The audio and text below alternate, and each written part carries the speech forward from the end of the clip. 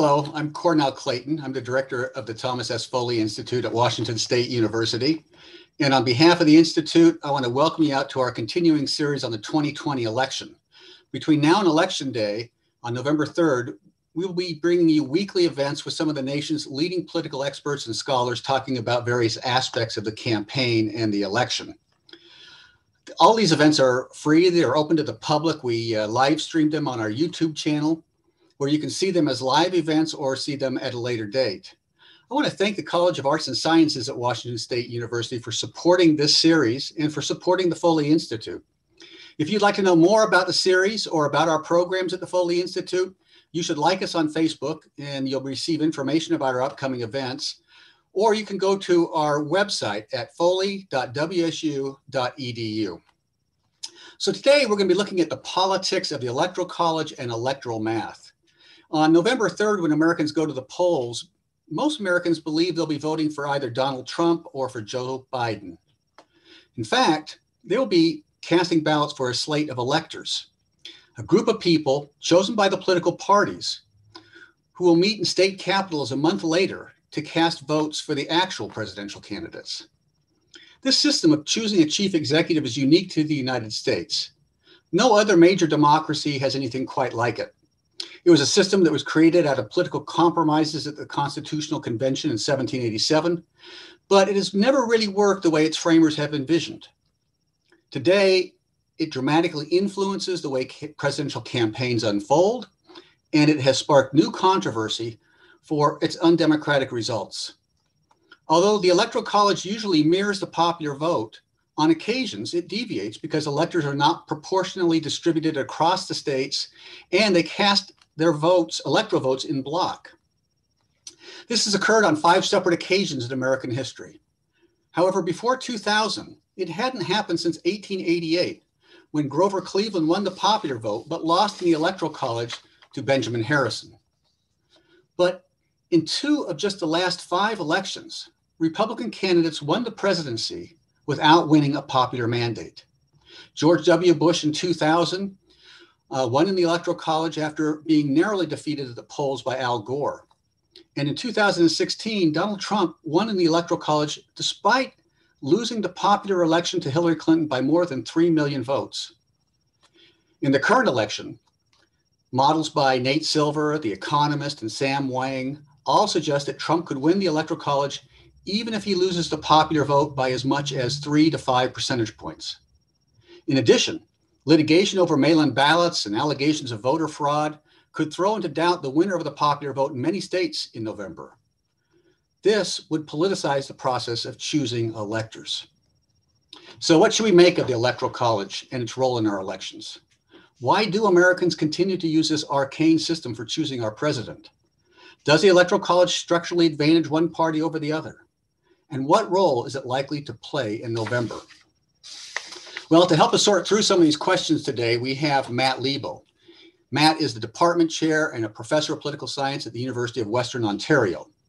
His research focuses on political parties in Congress, the presidency, and elections. He has published widely on strategic decisions that political parties make to balance electoral and legislative goals. He also studies research methodology and time series analyses, including electoral forecasting.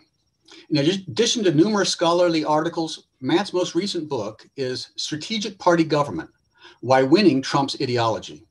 It was published by the University of Chicago Press. Let me also say that several years ago, Matt was one of my colleagues here at WSU when he was a visiting professor. So it's really a pleasure to invite him back and welcome him back to WSU, even if it's only virtually. So Dr. Lebo is going to speak for about 30 minutes, after which we'll have some time for discussion. If you have questions, I encourage you to send those to me at tsfoley@wsu.edu. Again, email those questions to me at ts as in Tom S. Foley @wsu.edu. So Matt, I'm going to turn the time over to you now, and I'll be back at the end of your remarks with some questions from our live audience. Okay. So I'm sharing my screen now. Thanks so much for the introduction, Cornell. It is nice to be back virtually. It would be nice to be in Pullman visiting with you in person, but sometime soon, a future election. So today I want to talk about the Electoral College, electoral math, and some election forecasting. So let's talk about what the Electoral College is. And Cornell's introduction covered some of the basics. Each state has the number of electors equal to the number of members they have in the House of Representatives, plus the number of senators they have, and that's 2 senators each. And the District of Columbia gets 3 electors due to the 23rd Amendment passed in 1961. So that gives us a total of 538 electoral votes. Okay, so that means you need 270 electoral votes to win the presidency. The presidential candidate who wins the plurality in a state wins all of the state's electoral votes. You don't have to have a majority, you just have to have more than anybody else. And then you get all of the state's electoral votes. And there's 2 exceptions to that. Maine and Nebraska award electors by congressional district. So it's a little bit more complicated there.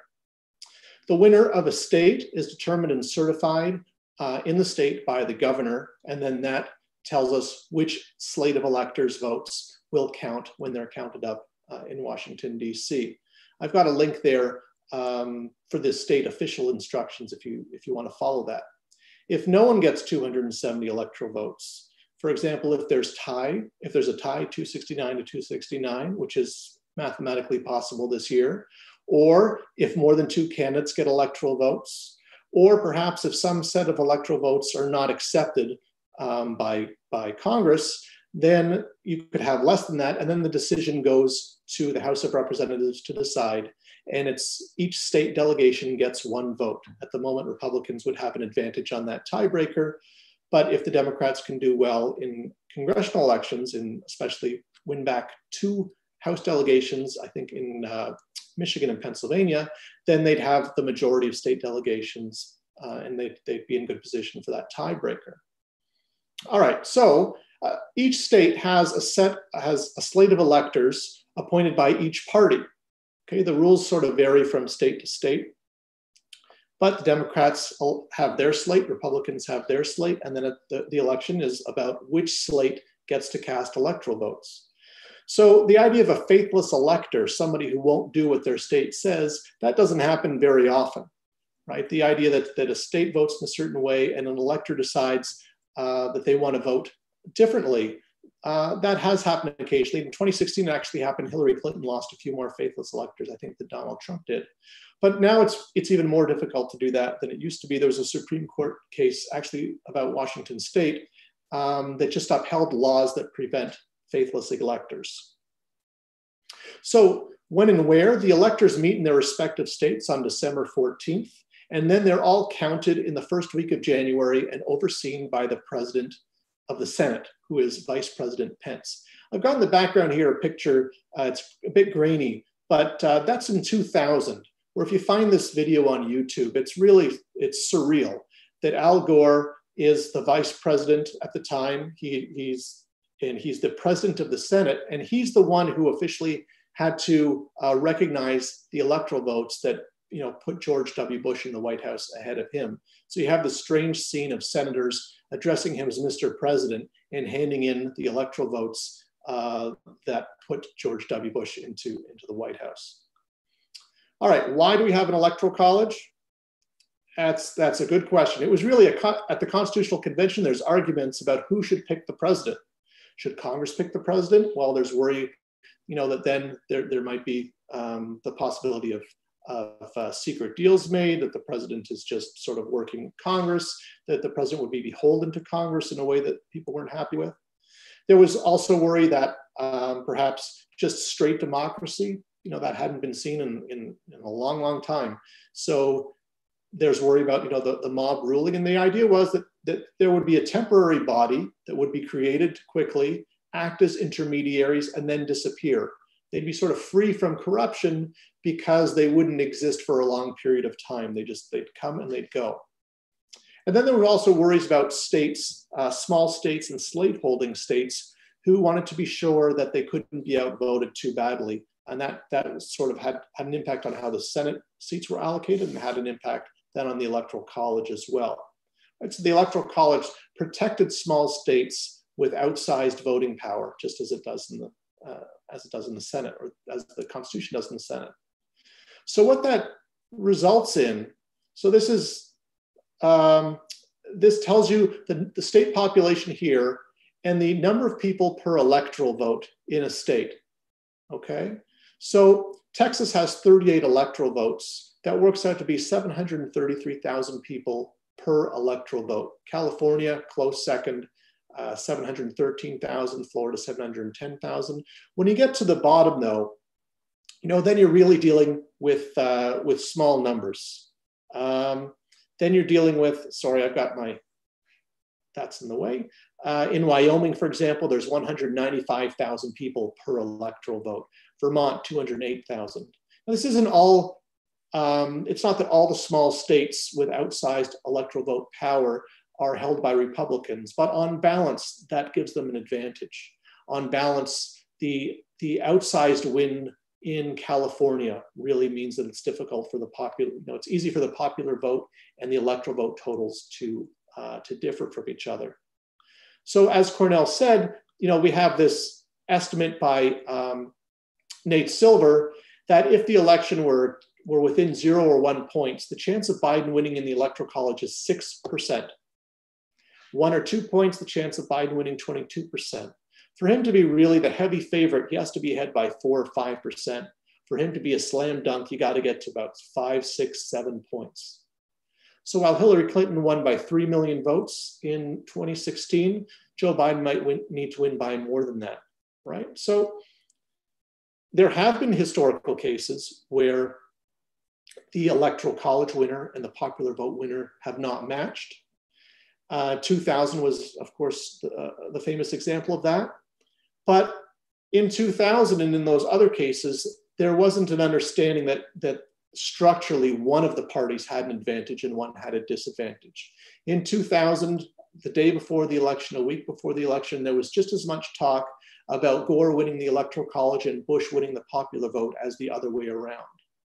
But 2020 is really unique in that we know going into the election that the Electoral College is giving an advantage to Donald Trump. And that's unusual. That sort of undermines some of the legitimacy of the Electoral College, right? It's not just a matter of, well, we don't know if who wins the popular vote will become president. Now we know there's a structural disadvantage to one party, and that's problematic in a representative democracy.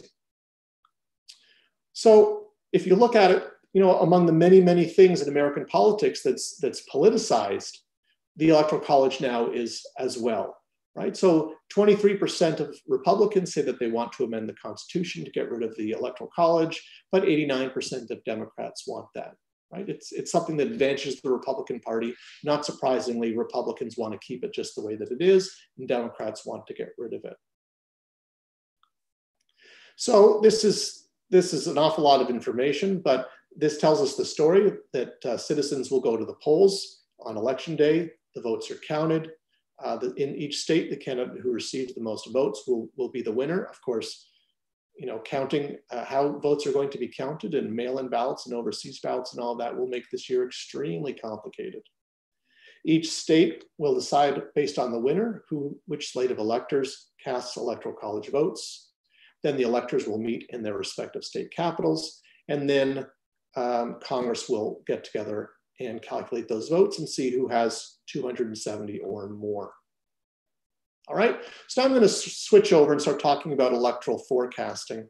And there's two distinctive categories of election forecasting. And one of them I'll talk about today. And the other one I think you'll get a good view of in a couple of weeks when Professor Charles Franklin does your guest lecture. So I want to talk today just about sort of what I call old school political science forecasting models. And what these are really about are trying to find what are the fundamental factors that are useful in predicting elections. And that word fundamental is thrown around a lot by political pundits. When I say fundamental, I mean the underlying social and political and economic forces that determine the vote, right? They're not about the polls, not about the campaigns. They're not about, what happens in the last few minutes or last few weeks or debates. They're long range based on the real important fundamentals. So these old school forecasts will use some fundamentals, and they'll make one prediction. They'll make it early on, and then they're stuck with it for 10 months or sometimes 4 months. And in the process, the point is that political scientists and maybe some of the general public will learn something about political science, learn something about elections, learn something about forecasting, even if it turns out that the forecast is wrong, right? We'll learn something about the underlying patterns. So for example, one fundamental that's used is the percent change in GNP, and we can use that. This is in the first 6 months of an election year, and to predict how well an incumbent will do when they run for re-election. So we look at 1980 as at the bottom of this regression line, where you see that there's negative GNP growth in the first half of 1980, and not surprisingly, that leads to a president being thrown out of office, with Jimmy Carter getting less than 45%. On the other end of the scale, 1984, the economy is doing really well in the first 6 months of 1984. It leads to a big win by Ronald Reagan. Other years with big wins by sitting presidents, and the economy roaring along, 1964 and 1972. So the economy is a decent fundamental to tell us about how things are going to work in the election. This is the president's Gallup rating in the approval rating in July of an election year. And this is how the president does in the election. So again, Jimmy Carter, not so popular in July Gallup poll in 1980, led to his loss. 1964, Lyndon Johnson's very popular, that helps him win. You can look at other years here. So this is, you can see most of them fit on this line. It's a pretty linear relationship.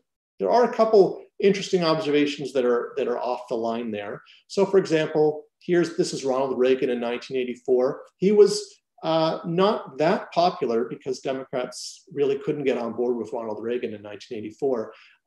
So he won a landslide, but in the summer, he wasn't that popular.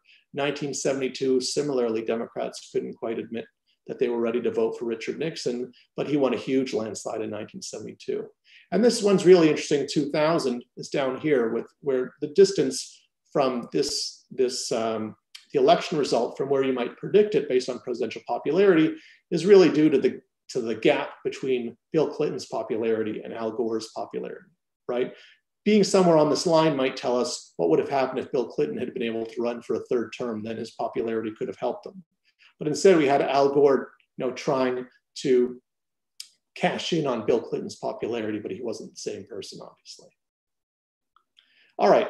So the second kind of forecasting models are sort of the poll aggregators and modelers like 538.com, The Economist, where there's lots of polls. Those change multiple times a day. You get an up-to-the-minute guess about who's going to win. There's not one forecast, there's thousands of them. And the goal of these exercises really are quite different. All right, so what I want to concentrate now is just on one of the most popular political science models. It's called the primary model. And this is done by Professor Helmut Norpoth, who's at Stony Brook University, used to be a colleague of mine.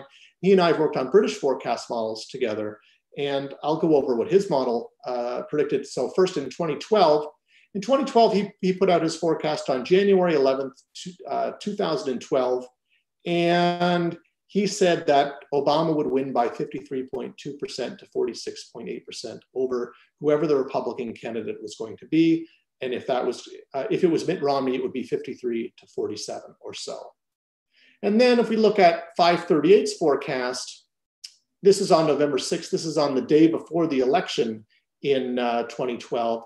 And Nate Silver, after months and months and months, an additional 10 months and thousands of polls stuffed in here, came up to pretty much the exact same conclusion, right? So you can see from a political scientist perspective, and maybe just from the general public's perspective, there's something valuable about that long lead time, understanding that what the fundamentals are and which ones matter is a really interesting way of thinking about where elections are going, okay?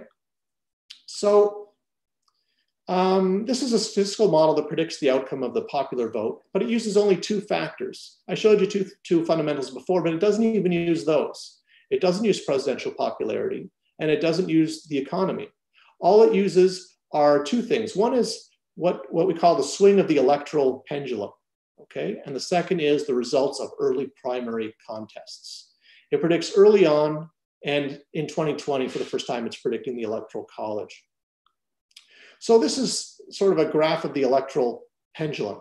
So the idea with the electoral pendulum is it swings from Democrats to Republicans and back to Democrats. It swings with some regularity, some periodicity that can be quantified statistically, and then you can use that to make a prediction of where it's going and when it's going.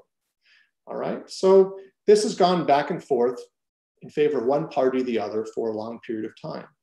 And really the key insight of this model is that for a second, don't think about, just who the president is. Think about which party is holding the White House. So now it's a Republican. Before the Republican, it was a Democrat for 2 terms. Before that, it was George W. Bush, a Republican for 2 terms. Before that, it was Bill Clinton for 2 terms.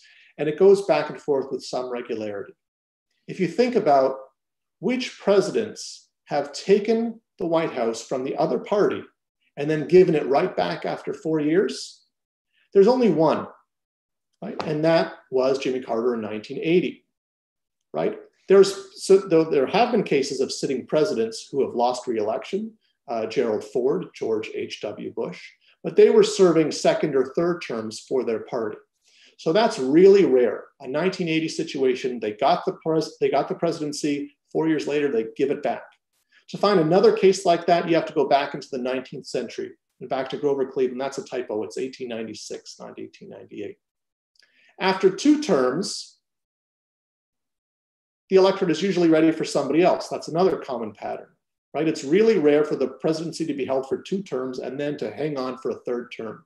The only example of that is 1988, George H.W. Bush serving effectively a 3rd term for the Republicans following Ronald Reagan. You have to go back to 1948 to see Harry Truman winning, in that case, a 5th term for the Democrats. Now, the second key factor in making these predictions is the strength in the primary.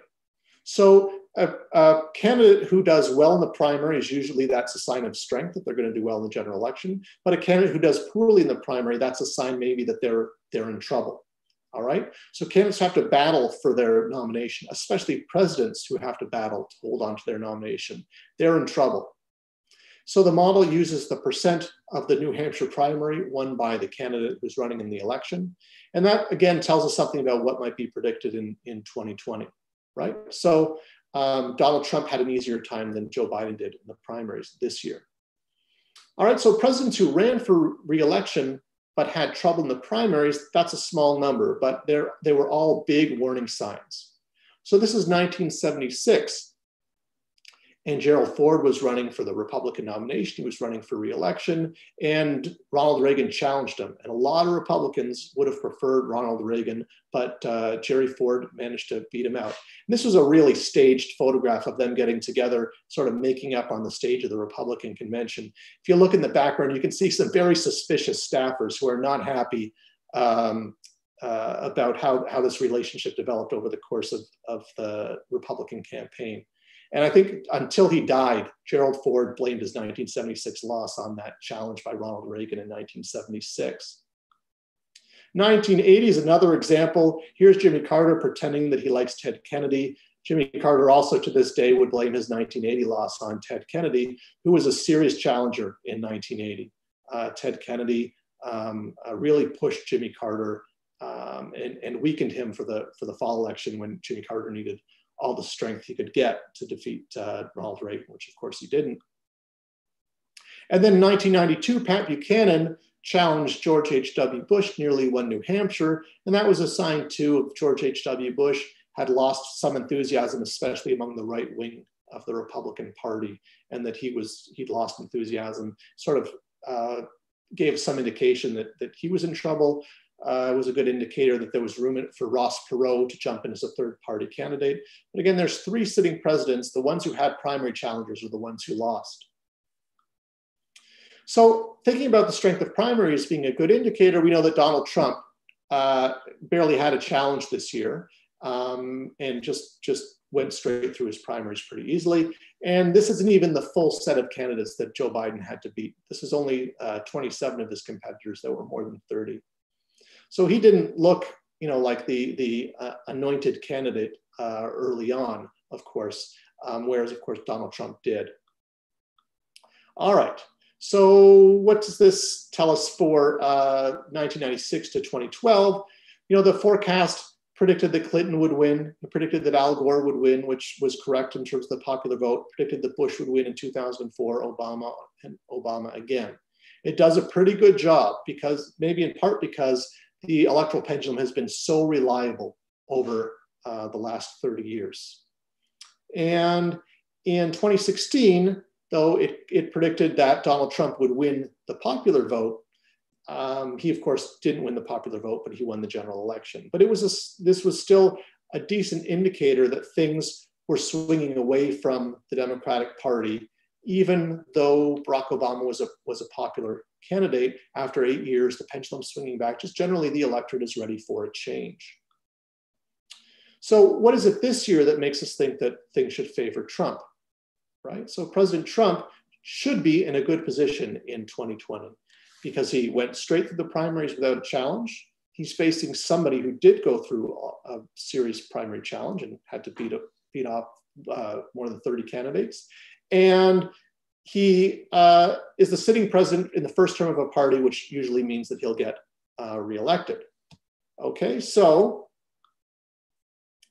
the primary model says that Donald Trump is going to win with 91% probability and is going to win 362 electoral votes. And this was done in March 2nd. This was posted after it became clear Joe Biden was likely to be the Democratic nominee. And further, it goes on to say that this should translate into 362 electoral votes. Now, that's not what I expect to happen. And I think if we talk to President Norpeth, and this is his Professor Norpeth, I gave him a promotion.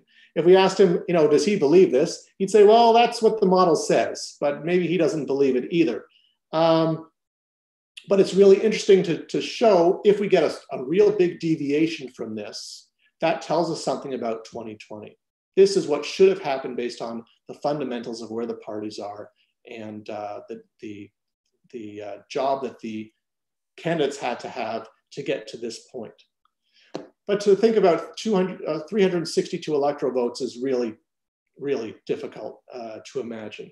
It would mean that Trump would have to win every one of the 2016 states that he won, plus pick up a bunch more states. And the ones that are closest to him getting that would put him to that number would be Minnesota, Nevada, Virginia, New Hampshire, New Mexico, New Jersey. The world where Donald Trump wins in New Jersey in 2020, that's not going to happen. That's hard to imagine. But it tells you, just based on these fundamentals, how good a year it should have been for a Republican running for re-election. So why is Trump underperforming in this election? What do we know about these patterns that he should have won? There's the pandemic effect. There's the effect of the economy doing poorly. What's more likely? It's more likely that this is going to be a close election. Right? I would guess today it's near certain that more people will try to vote for Biden, but it's still close in the Electoral College. When Biden has to win by 5 points or more, then it's still close in the Electoral College. And there's states where it's still within 4 or 5 points. Key states like Pennsylvania, Biden isn't ahead by 10 points. He's not ahead comfortably. So really, as of a few months ago, there were sort of 6 states that people had their eyes on as being key. But over the last couple of months, there's other state polls that more and more have put some states into play that maybe we didn't think would be in play. Some others are, kind of unexpected. So let's look at what states are safe. And this is maybe outdated because there might be a couple of safe states on here that aren't so safe anymore. So again, this starts with Hillary Clinton's number, 232 electoral votes. That's what she won. There are some states that Donald Trump won that are no longer safe, right? Arizona, the blue wall of Wisconsin, Michigan, Pennsylvania, North Carolina, Iowa, and then there's some Florida as well. Then there's some states that are really getting close. Rising. Texas, I have Ohio still here in red, but Ohio is close now.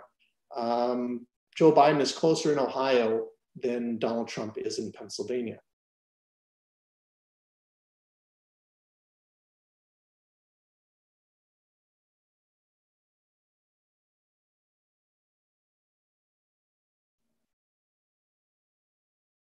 I worry that I was disconnected there. Yeah, I think you're back on now, though. I'm sorry about that. Should I back up a slide? Sure. Okay. So I was just looking at the electoral map here, and starting with the 232 electoral votes that Hillary Clinton won, and seeing, well, which ones are available for Joe Biden. Of course, the three blue wall states, Wisconsin, Michigan, and Pennsylvania, that put Donald Trump over the top. Those now Joe Biden is comfortably ahead. And Joe Biden's ahead by a little bit in the key state of Florida, and maybe in Arizona as well. So when we take some of the states and we're a little bit more optimistic on Donald Trump's side, we're really left with 6 key swing states: Arizona, Florida, North Carolina, and those 3 blue wall states. And that's really where the election is, right? The election now might be Michigan is comfortably ahead. Biden is comfortably ahead, I'd say, in Michigan. Wisconsin and Pennsylvania, perhaps he's only about 4 or 5 points ahead. Florida is one of those, Florida in 2020 might look like Florida in 2000. There's a Republican governor who's a big fan of Trump's, and it's hard to say what will happen in Florida. Okay, so today I've got a map that has, I've color coded this so that the blue states are ones that I'm sure that Biden will win. Red states are the ones that I'm sure Trump will win. There's all sorts of states that have moved over in just the last couple of weeks. Ohio, I don't trust that Ohio is really going to go for Joe Biden, but polls are showing now that he's ahead. And so between the states that he's sure to Hey, win. Matt. Yeah. Matt, sorry to interrupt. You might go screen share again so people can see your map. I didn't know that it had disappeared. So there's 185 electoral votes that are sure for Biden. And then this huge chunk of ones where he's leading in the polls now. That includes Ohio, Pennsylvania. So it's possible that Joe Biden could win by an awful lot. And I've been saying for a while that I think the most important state this year is North Carolina. If Joe Biden wins North Carolina, then there's no way that Donald Trump is going to win the election. But also the key vote that might hold the balance of power in the Senate is perhaps in North Carolina. If the Democrats want the presidency and 50 Senate seats, then that Senate race in North Carolina is really a key one. So just to put up one last slide here, these are the last 4 elections, daily polls. And this is Joe Biden in 2020. And these are 3 other elections, 2012, 2008, 2016. And you'll see that Joe Biden is not just ahead by more, but he's consistently ahead, right? At the peaks of previous election years, at the peak of 2008, Barack Obama was doing about as well in the polls as Joe Biden is doing now, where he's even slipped a little bit. So that's really something that's remarkable about the 2020 election so far, is that Joe Biden's lead is so consistent. And what that's probably due to is that people have a really good understanding of who Donald Trump is and what his presidency looks like and what another 4 years of his presidency would look like. The people who like him, they're not going anywhere, and he's unlikely to add more people on. So the 46% of the vote that Donald Trump got in 2016 maybe is his ceiling. And it seems like perhaps his electoral strategy is to just try and win those people back. All right. Questions, and I'll stop sharing now.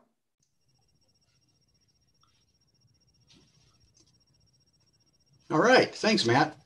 So maybe I'll start off with a question that Janet Katz asks, and it's just a basic question about if the Electoral College isn't proportioned to population, how do they determine Electoral College votes for each state? So it's the House of Representatives is supposed to be proportionate for population, but it can't be perfect because it's really got to do a lot of rounding. So if Vermont gets only 1 seat and North Dakota and South Dakota get only one seat in the House of Representatives, and Wyoming. Obviously, those states don't have the exact same population, so you get some deviations. But every state will have as many electoral votes as they have members in the House of Representatives, and everyone will have 2 senators. And it's really that addition of 2 senators that gets you, from a really state with very few people, that gets them from, one to 3 quickly. That's really where a lot of the disproportionality comes in. So a state like California and Texas won't be that different from each other. But when you get into the smaller states, then there can be really big differences there. Okay, so Aziz Makani asks, given the undemocratic structure of the Electoral College, how sustainable is this system in the long term, and how urgent is it to change the Electoral College? Well, that's a great question. So you can have seemingly undemocratic outcomes in democracies. I'm in Canada, where Justin Trudeau got 33% of the vote, and he's the prime minister. And the leader of the Conservative Party that got 34% of the vote is now out of politics, right? So democracies aren't great at turning the will of the people into representation. But it can only happen so many times without the process losing legitimacy. And that's a big part of what makes democracies work, is a shared understanding that the people who are leading it have legitimacy, that they were elected legitimately. And there's certainly been some erosion of that in the United States. So I think that we said, okay, the Democrats won elections in 2008. They won it in 2012. They won both, the Electoral College, the popular vote.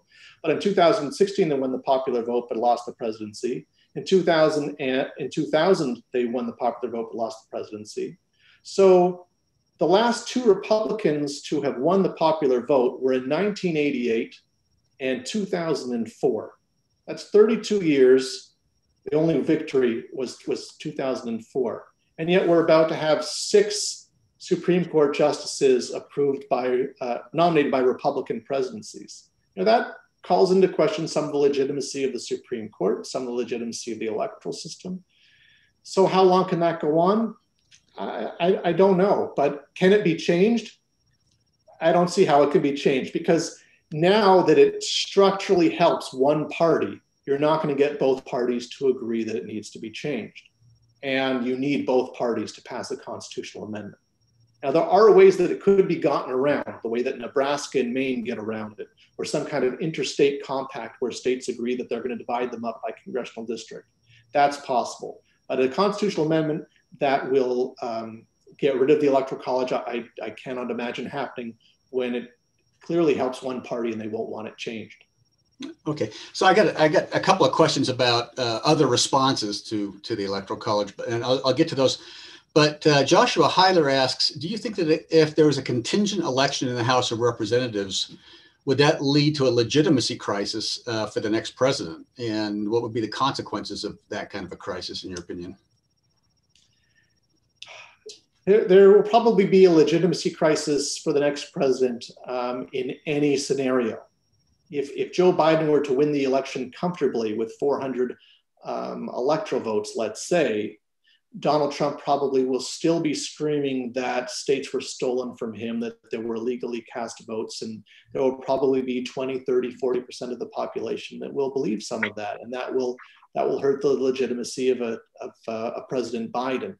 But yeah, many paths are going to have different legitimacy problems. And if the House of Representatives is the one that has to decide, I suppose it would, the scenario that got the election to that point, that might tell us something about whether it was perceived as legitimate. George W. Bush had a lot of problems in his presidency, and a lot of Democrats didn't quite accept that he had been elected president, but it didn't really undermine undermine his ability to act as president. And 4 years later, there was an election that was sort of business as usual. 2008, 2012, they're pretty usual elections. Things sort of got back to normal. So a lot of it has to do with how the losing side handles it. That Al Gore in 2000 really did the country a favor by eventually conceding and saying, I disagree with the Supreme Court's decision, but I respect it. And it's time for me to go away. I think it was pretty close to what he said. I don't expect to hear Donald Trump say those things. And so that's a worry. Okay. So as you say, it's unlikely we're going to have a constitutional amendment given the hyper partisanship and polarization right now in the country. But there are some other alternatives to address what are seen as the undemocratic structure of the Electoral College right now. One alternative is something that's been called the National Popular Vote Interstate Compact. I wonder if you can talk a little bit about that.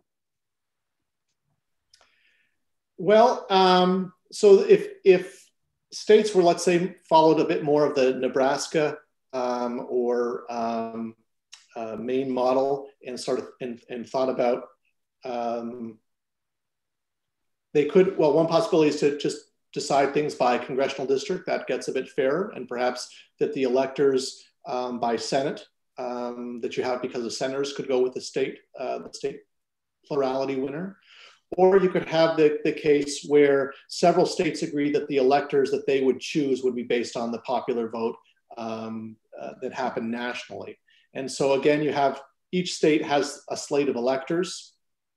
And if a state said, well, we're not going to look necessarily at what happened in our state, we're going to look at what happened nationally, then that's a way of having the Electoral College, but yeah, around it.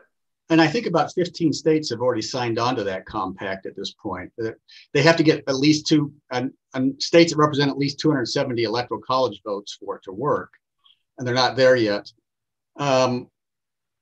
If they did get there, do you think that solution would be constitutional? It would certainly be challenged, I assume, in the Supreme Court.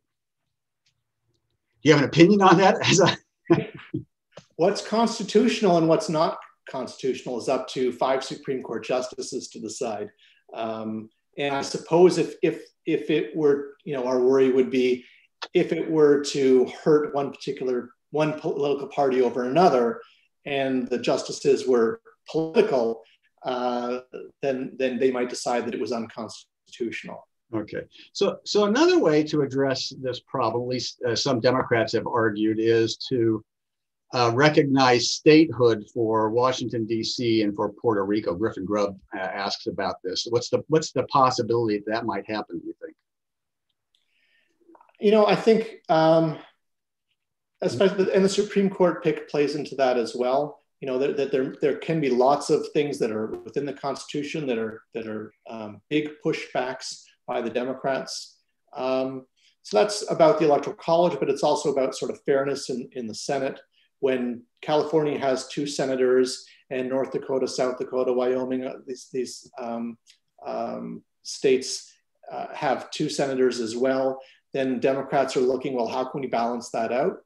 And yes, they could add DC as a state, and they could add Puerto Rico as a state. And it could be that 2 years later, 4 years later, that Texas becomes 5 states. Right. So when this is what I think about, because I used to teach Texas politics, that when Texas joined the United States, it was its own country.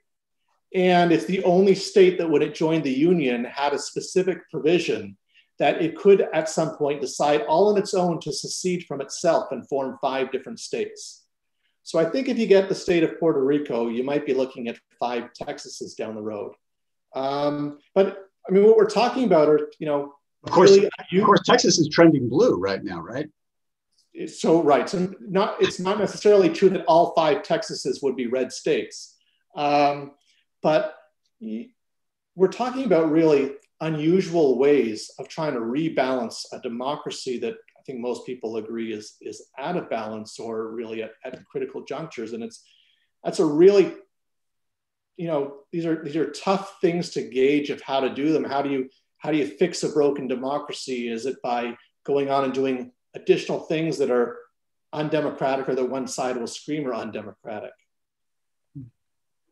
So I got 2 questions here. One from Quinn Armstrong, who asks, why do you think Donald Trump is so unpopular as an incumbent president, and his impeachment did the impeachment play into that? And then Malia Lukitas asks, why is Biden doing so well? Is it because of his exposure as Obama's vice president? So what explains why Biden seems to be doing so well, particularly given what the models would predict, and Trump not doing so well, given what the models would predict? So I think the models are useful for telling us what should have happened this year, perhaps in the absence of a pandemic, perhaps if Donald Trump was a little bit more of a usual type president. The economy was doing well 8 months ago, and isn't now. The two most important factors in elections these days are partisanship and negative partisanship. And I think you had Professor Liliana Mason do one of these a few weeks ago, and she'd be the one to tell you that. The people who think of themselves as Democrats, that's part of their identity. And they have so many things that are wrapped up in that identity that they're not open to a candidate on the other side that maybe speaks to them. And the same is true of Republicans. Now, when we think about how popular Donald Trump is, you got to think about, well, what are the different chunks of his constituency, right? So what's his real base? The real core of his base would be those people who liked him in 2016 and voted for him in the primaries in 2016, right? That's about 20 to 25% of the population. Well, somehow we got from there to 46% of the vote in 2016. So he got that by, bringing in some people in his party who might have supported people like Marco Rubio and Ted Cruz, who bashed him all through the 2016 primaries. But in the end decided, you know what, we hate Democrats so much that we'll just stick with Donald Trump. And over the past 4 years, they've gotten more comfortable with that idea. But still, within that 46% of the vote that he got in 2016, there's people who, 4 years ago were saying bad things about him, who would have preferred Ted Cruz or anybody else or any other Republican. So maybe 46% is really his ceiling. And you see perhaps mishandling of the pandemic, or that Joe Biden isn't such a bad guy, or the economy is tanked, or his tax returns or something like that. And you see some number of people maybe who didn't like him in the primaries in 2016 willing to either stay home or try Biden. I wonder if you could say anything about other countries. Is there any other country that has a convoluted process like this for selecting their chief executive? No. Nothing comes to mind. And, as I said, Canada is an example. It's difficult to figure out what's the right way to translate votes into seats and votes into power. In Britain, I don't think anybody's won a majority since before World War II. But you've had lots of majority prime ministers. I think what's really unusual about the United States is that it's not like it's a parliament where this is an odd way to choose the head of the parliament. You're choosing one person. And this is not really it's not what we would consider the smartest way to choose one person in a modern country where you can count all the ballots up in a night. Well, in a usual year, you can count them up pretty quickly and decide who got the most ballots. Trudeau winning with 33%, or British prime ministers winning with less than 50%, that's part of a parliamentary system. But if you were, in a boardroom trying to figure out, well, who should we pick for this? Or even if you look at the 50 American states that all have to elect governors, nobody has an electoral college at the state level, right? No state has said, the smartest way to choose our governor would be to have each of the counties vote and to count up the counties and then to have some kind of internal electoral college within the state of Washington. Nobody does that because it doesn't make much sense. Okay. So somebody online asks about swings in party control of the White House. Why are they so important, especially in that primary model you were talking about earlier? Why is it that that's so important in predicting future elections?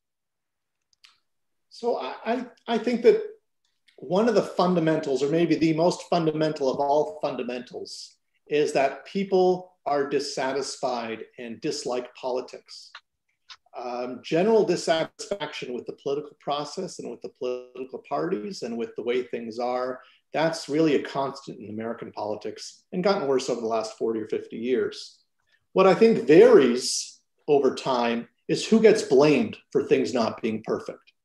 So it's easy to blame a party that's been in power for a long time, right? So in 2016, if people thought country's not doing great, there's still all these problems, whose fault is it? Well, they've had Barack Obama for 8 years, and so when they think, what will fix things?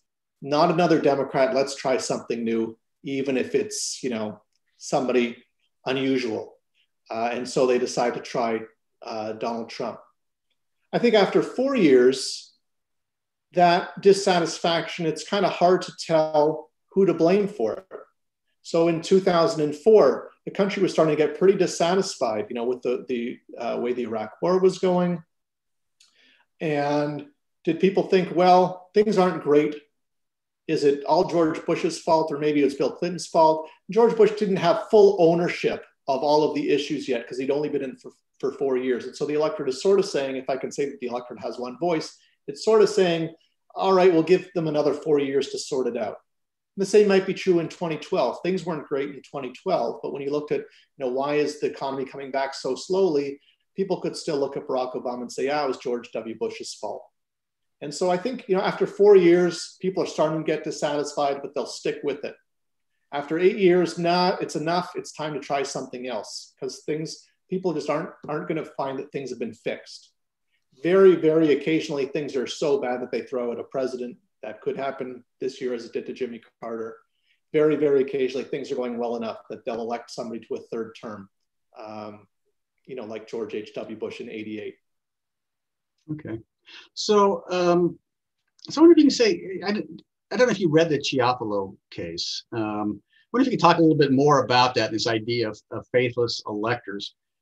It is striking to me, on the one hand, that in a court full of justices who purport to believe in original intent, they came out in that case the way they did, right? Because certainly I think the framers never intended that states could bind their electoral college votes. But on the other hand, there would also be tremendous chaos if you couldn't do that. So, what's your view of that decision? What's your view of the idea of faithless electors more generally?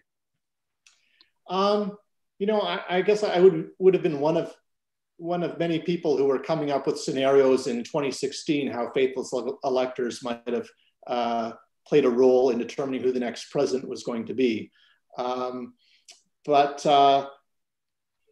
It originally, part of the explanation of the Electoral College was that this would be, a group of elites who perhaps would swoop in and save the country from a populist president, from perhaps somebody like Donald Trump. And now the idea that elites would swoop in and deny the rightful winner, it's hard to imagine that would be seen as a legitimate thing. So there are occasional faithless electors. They've never mattered. They've never swung an election one way or the other. But I think at this point, as many ways as you can try and inject some legitimacy or some certainty about the process, I think is helpful as the country tries to really needs to build back some of the norms of democratic governance. So I think that, a state like Pennsylvania, there might be a lot of problems in Pennsylvania this year of how the votes are counted, how the electoral votes. If you can start making a few things more assured, like if Pennsylvania decides that Donald Trump won, that Donald Trump is going to get those 20 electoral votes, that little bit of certainty, I think, adds legitimacy to the process instead of, well, there's still the chance that some of those 20 will decide, nah, forget it, I'm going my own way. I'm not going to respect the voters of the state. So I guess I prefer the decision as it was made. Okay. So yeah, I probably have time for one more question. So maybe you could predict, since you're in the business of election forecasting, predict how litigation over these mail-in ballots is going to really impact the Electoral College vote and the selection of electors. You know, how's that going to play out in places like Pennsylvania or Michigan, for instance? So it could be like Florida in 2000, but in 5 or 6 states at the same time. You know, it wasn't, the Supreme Court didn't decide the 2000 election by looking at all the evidence and saying, okay, George W. Bush should be president. They weighed in on a particular case about particular ways of counting rules.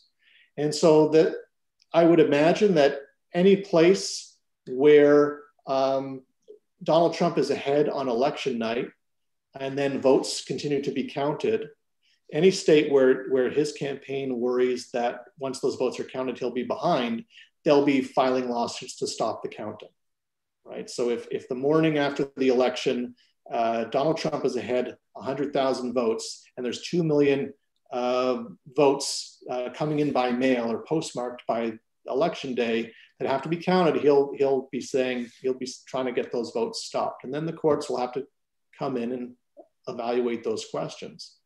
And that could be happening in a lot of states.